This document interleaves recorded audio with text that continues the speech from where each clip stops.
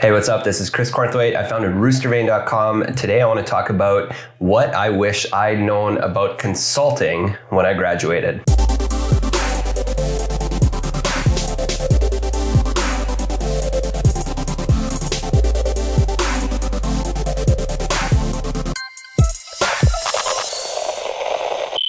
Okay, here we go. So these are 8 things that I wish I'd known about consulting when I graduated with my advanced degree, which happened to be a PhD, but it doesn't matter if you got a master's degree, a PhD, whatever. So if you are in an advanced degree right now, if you're studying, if you're about to graduate, you are probably told by people all the time that you should go into consulting.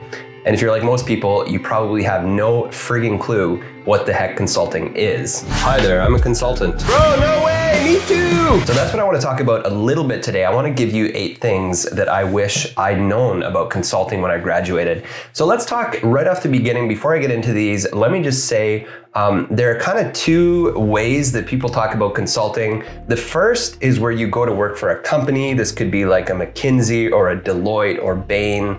And these companies will hire you to be a consultant, and you're called a consultant, but you are actually working for them. So you're an employee with the job title of consultant. So the other way to think about consulting, which is what I'm going to talk about today, is where you are actually an entrepreneur. So this is where you're launching a business, you are finding your own clients, all that sort of thing. And that is another thing that we mean when we talk about consulting. And that's where I want to go today.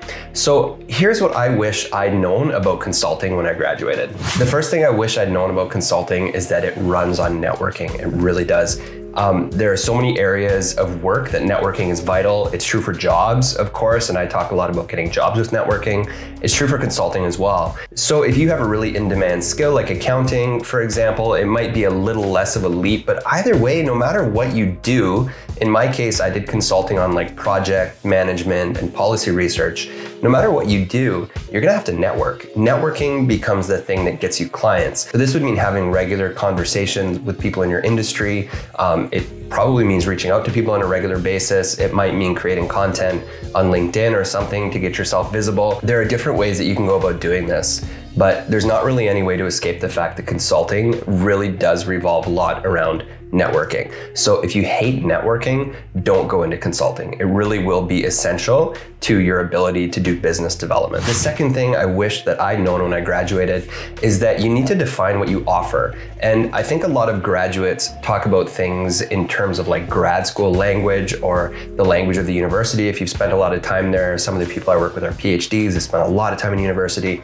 You need to speak the language of your employers to actually define what you offer. So for example, if you're great at relationships, you could be a consultant doing stakeholder relations, which is the word employees often use for managing the relationships with people who are important to them. If you are good at research, you might be consulting as like a research project manager or somebody who's going to write a policy report or something.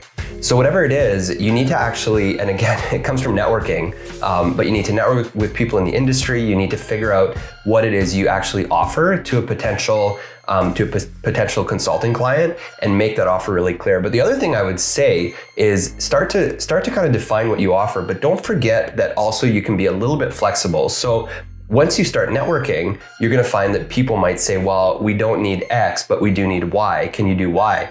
And if it's something you can do and maybe would enjoy doing, it's not a bad idea sometimes to take those types of jobs, especially if they're going to kind of get your consulting practice started, get you some clients, and maybe help you kind of in the future go more towards where you want to be. But that can be a great place to start. So do have a really clear sense at the beginning of 1 or 2 or 3 things that you would like to do and that you would like to offer, and tell people that that's what you do, but also be open-minded about defining your offer. Okay, so number 3, consider working a job first. The reason why I say this is that when I graduated, if I wanted to consult after I graduated with my PhD in religious studies, I mean, I probably would have thought I'd be a good writer or editor or something.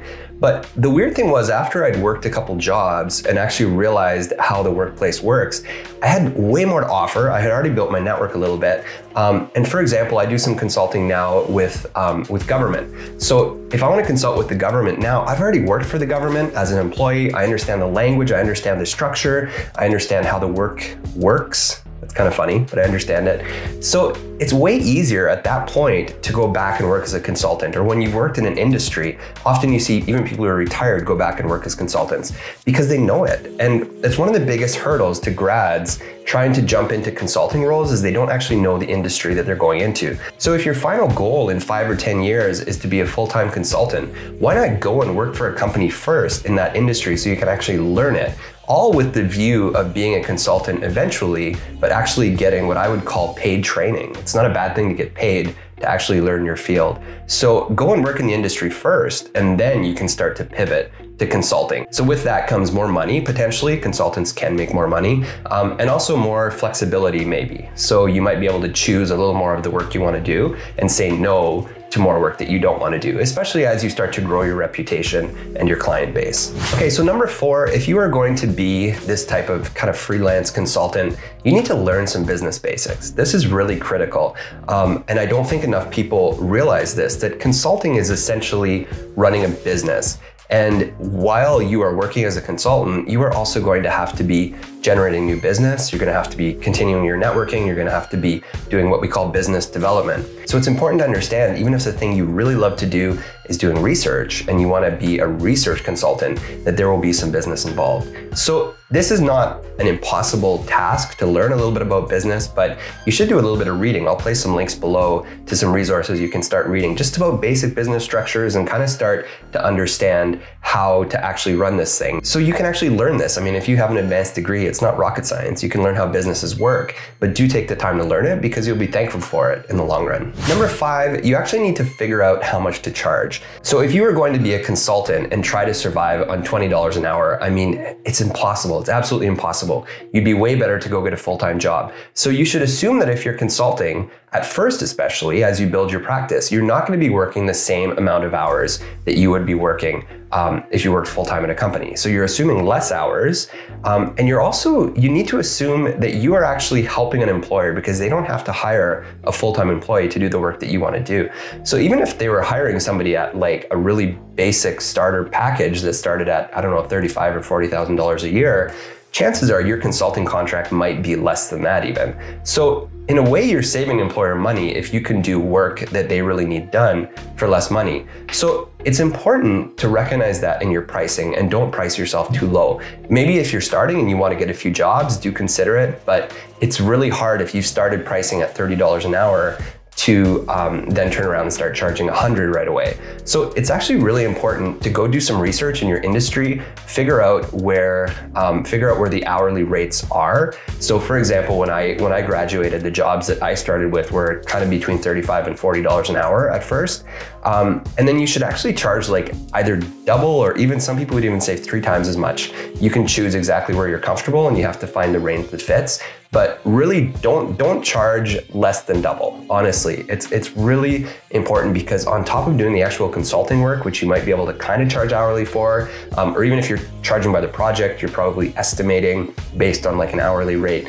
You still need to do business development. You still need to do all those other things that are required to keep your consulting business running. So don't let it be a race to the bottom. Make sure you charge respectable rates. Okay, so number 6, build your personal brand. And one of the best places to do this that I know of is LinkedIn. LinkedIn is a really fantastic place to grow your brand. And all that you really need to do is make your profile look great, show that you're offering some services, be really clear in your keywords and maybe even some of your experience, and you can start reaching out to people, connecting, even applying if you see people looking for consultants. That's really something really vital, is to look professional. I love to have business cards as a consultant. You don't have to have these. I mean, more and more business cards are becoming obsolete, but it's still nice to hand somebody a piece of paper if you meet them. I also have a website that is not very up to date right now, but it was my consulting website. I'm not going to link to it because it's really ugly and terrible, but you can see if you can find it. But websites go a really long way in making you look kind of legitimate, and I'll leave some links below to some guides I've done on how to actually build a website. So whatever you decide to do, and you don't have to spend all your time building your brand, so do make sure that you build your brand, show people you are professional, you can solve their problems, which is really the reason people are hiring you anyways. Okay, so number 7, get professional help. I'm trying to be a little bit funny there. Professional help in this context means lawyer and accountant. Those are the two people you should absolutely have in your corner. The lawyer will come in really handy if you decide to incorporate a business. You don't necessarily have to look at your guidelines for your area and what you want to do, so you have to figure that out. But a lawyer would help you incorporate. But even if you don't incorporate, lawyers can help you with things like consulting agreements. They can help you if you have like an NDA, disclosure agreement you need to sign, figure out what that is. But you really need to have a lawyer in your corner. So the other person I have in my corner all the time is an accountant. It's super important to have somebody who actually understands the financials of your business. I have used two programs to track my accounting. I've used FreshBooks, which I really love. I'll leave a link to below. FreshBooks is amazing. It's an amazing program for people who are just starting out in consulting, and you can actually use it to send invoices. You can use it to track your clients, to track how much money you're making, all that sort of thing. And it's super easy to get up and running. I also use QuickBooks, and especially now with Roostervane, I don't just do consulting, I sell products around the world. So I've switched to QuickBooks, and also that's what my bookkeeper uses. So I have a bookkeeper. At first, you probably don't need a bookkeeper. You probably just need a good accountant who once a year, or maybe even at the beginning, as you kind of set up your business, will help you get the books in order. And then will eventually, at the end of every year, help you with your taxes and things like that. So these two people, a lawyer and an accountant, I think are worth paying for. I really think they're worth their weight in gold. And to be honest, I have never wanted to use anybody that I know as a lawyer or accountant, because I want to be able to fire them if I have to. So I would really suggest, like, if you're running a business now, don't go and get like your uncle as your lawyer or your accountant. Find people who are actually professionals who are going to help push your business forward and help you do better. Number 8, the final thing, get ready to do battle with yourself. Going into consulting is really, really hard work. And it's hard because when you have a job, you know, the paycheck comes in, you just get to do the work. And as long as you keep your head down and do the work, you'll do fine. Consulting, you can be working for a client doing amazing work, but when that contract ends, you still have to turn around and get more work. So not only do you have to be working, but you also have to be generating business and trying to do a great job and trying to build your business and trying to be able to charge more and trying to get better. And there's a lot of things happening at once. So get ready to battle yourself, because I've found it's really easy to get discouraged as a consultant. It's really scary to do the work you need to do to generate leads, the cold calling, even sitting with somebody face-to-face in a networking meeting and actually telling somebody, I am a consultant, I'm looking for work. Do you have any? It's really hard to say that, I find. I don't know, maybe you're more natural than I am at it, but it really does take a lot of work. So get ready to do battle with yourself all the time, improve your mindset, and that's gonna help you perform a lot better as a consultant. So that's it. Those are just 8 really simple thoughts about the things that I wish I'd known about consulting when I came out of grad school. I'd love to hear any thoughts you have about it. If you have any questions about consulting, feel free to reach out to me or leave them in the comments below. I'd really love to do more videos on consulting, so let me know if you have questions, because I can do more videos on it. Don't forget to subscribe. I've got lots more great content coming your way. Check out roostervane.com, our main site, and I'll talk to you next time.